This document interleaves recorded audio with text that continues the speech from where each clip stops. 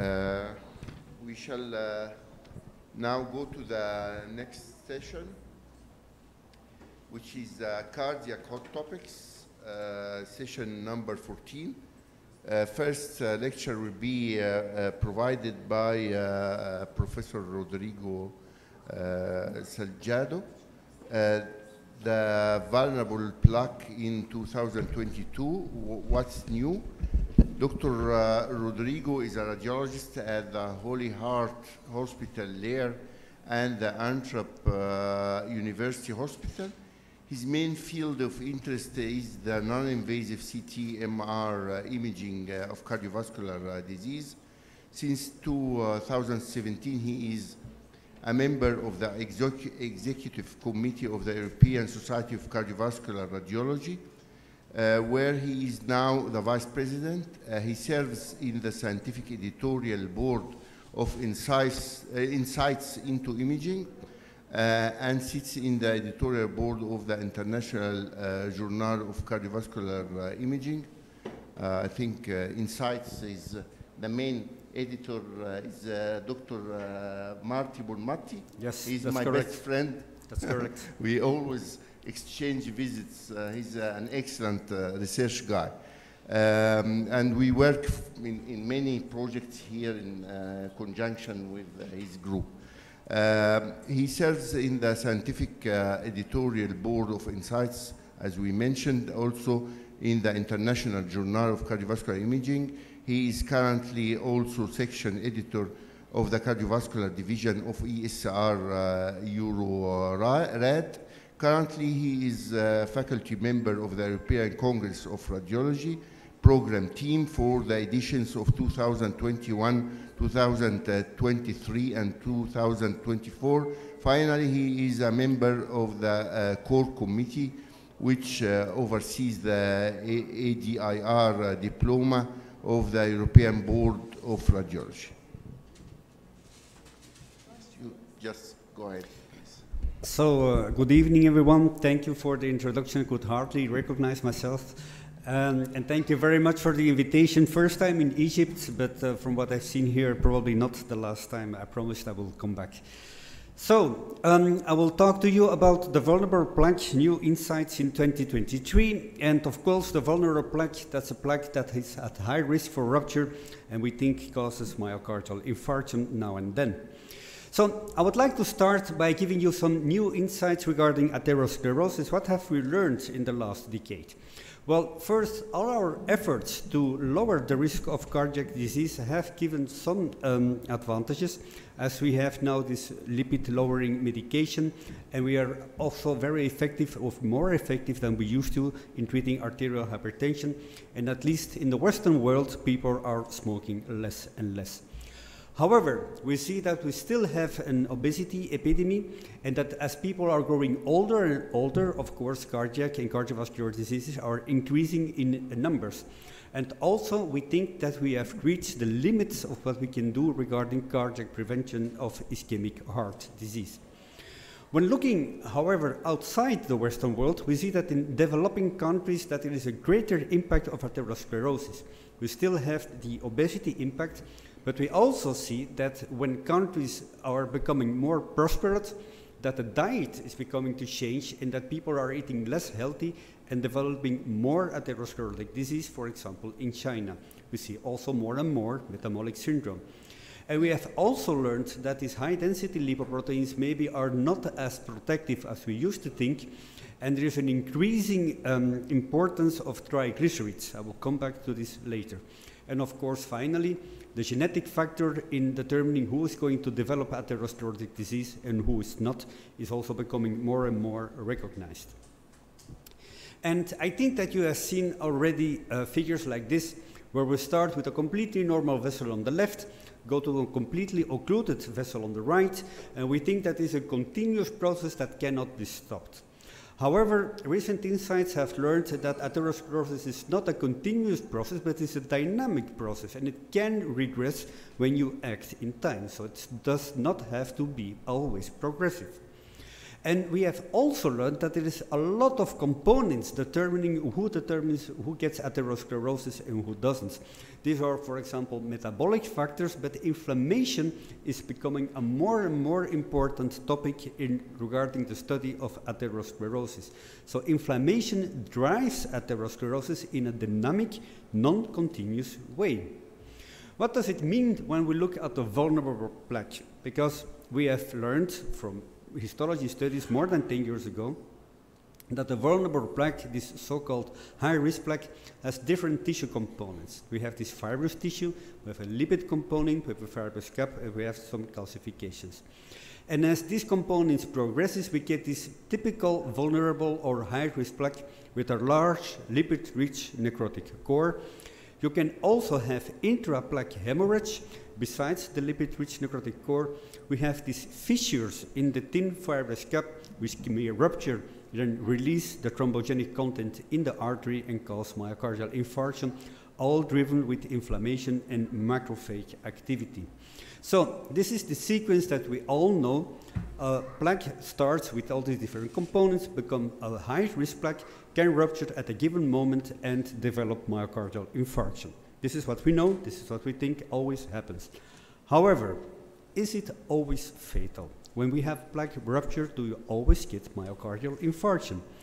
Well, in fact, when we look at pathology studies of people who have died from non-cardiac causes, so people who have died without a myocardial infarction, and we look at the coronary arteries, we see in fact that up to 1/3 of those people have signs of ruptured plaque, meaning that not every plaque that ruptures causes symptoms.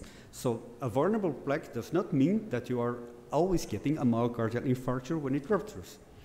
We have also learned that besides this typical morphology of a high-risk plaque, there is also a different process, plaque erosion, where we have, driven by inflammation, this neutrophil activity where you get clot formation at the surface of the plaque. It's not coming from within the plaque, you have at the surface of the plaque erosion and then thrombus formation.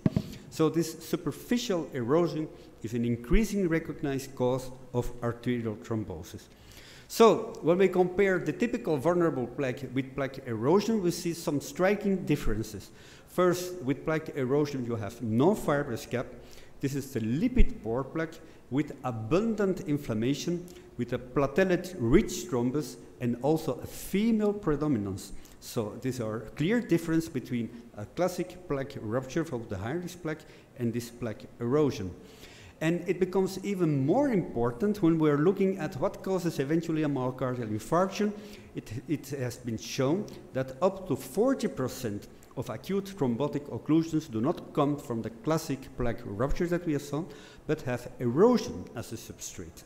And it becomes even more complex when we think that these are not mutually exclusive pathologies, that you have both classic plaque rupture, plaque erosion, and that you have a sequence of rupture of healing that leads to plaque growth and eventually becomes a subocclusive stenosis.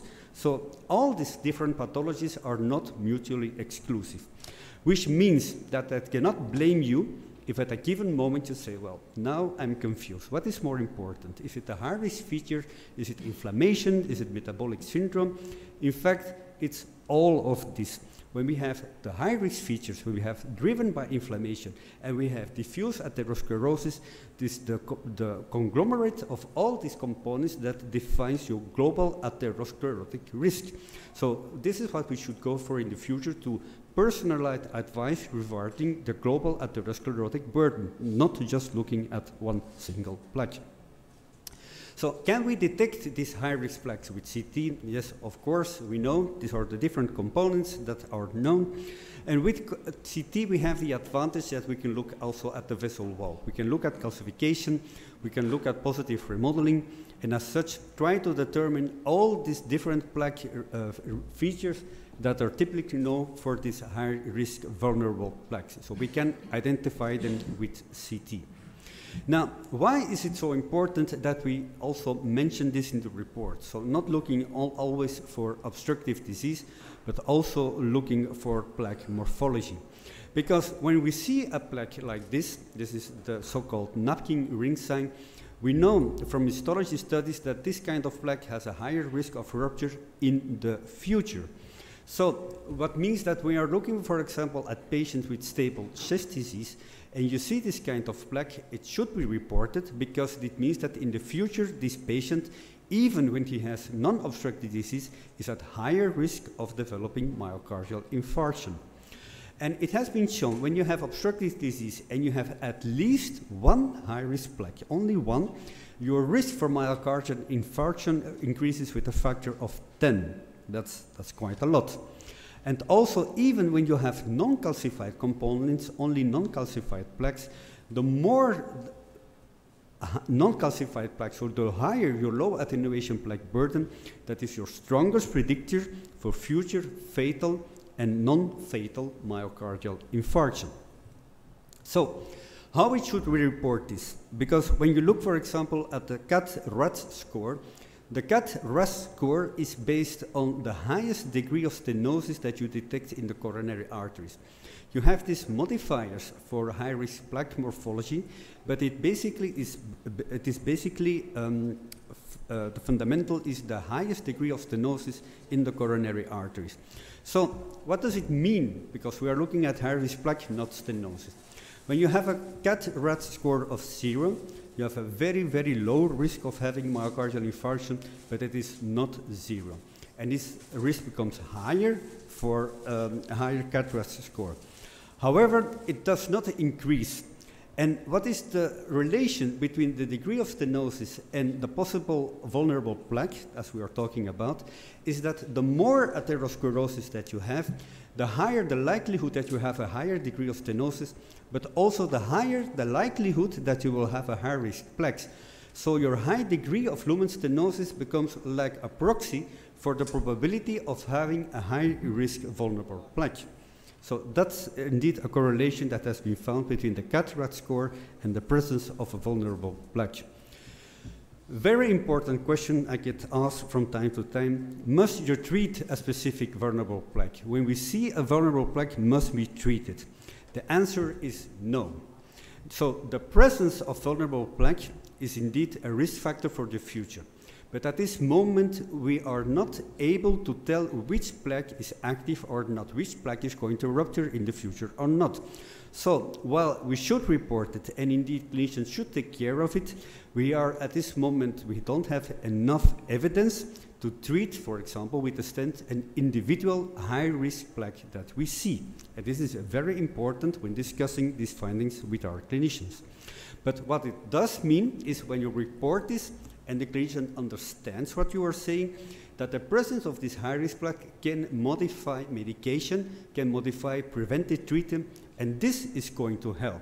So this is eventually what we do as radiologists.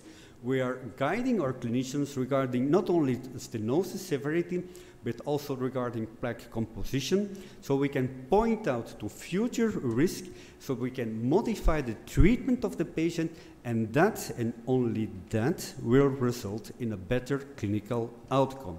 And this is the main message of my lecture of today. Thank you very much.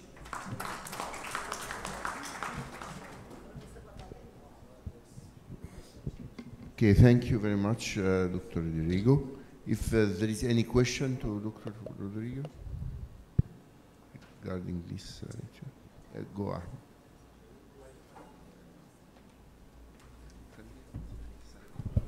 Thank you, Dr. Rodrigo. This is a great lecture. Thank you so much. Regarding the plaque burden thing that you mentioned in the lecture, well, I know that in the CAT-RAS there is no mentioning of the plaque burden, but there's an updated version, the CAT-RAS 2. Yes. Yes, and they mentioned the plaque burden. They even gave it the P score from P1 to P4. So do you think this addresses the issue that we're talking about? Yes, I think that it doesn't really have to matter whether you use CAT-RAS or CAT-RAS 2 or whatever, because not everyone uses CAT-RAS. CAT-RAS has its proponents and not proponents. I think what is most important is that you and your cardiologist know what you are meaning and how you are communicating with each other. For example, when you have non-obstructive disease, as most patients with cardiac steno, but you see high-risk plaques, I communicate to the cardiologist and I've spoken with him and he knows or she knows what I mean with that.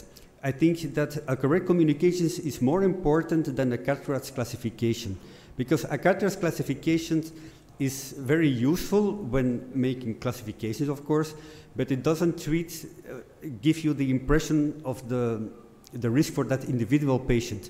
You can have, for example, a patient with 1 high-risk plaque and 10 high-risk plaques, and still it's the same cataracts classification. But you can guess that the risk for those 2 patients will be different. So I think how you formulate in your report is even more important than a specific cataract score, even if it's version 2. Do you find any difficulty with cardiologists understanding your report? For example, like when you say, this is a plaque with napkin ring sign. All of them, do you understand this? I mentioned, for example, napkin ring sign in my description, but in my conclusion, I say plaque with high risk characteristics.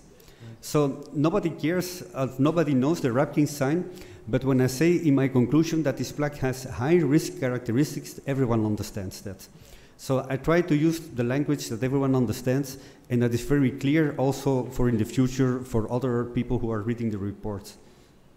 Thank you so much. Thank you, Dr. Rodrigo. I want to ask small questions. This is about vulnerable plaque in 222.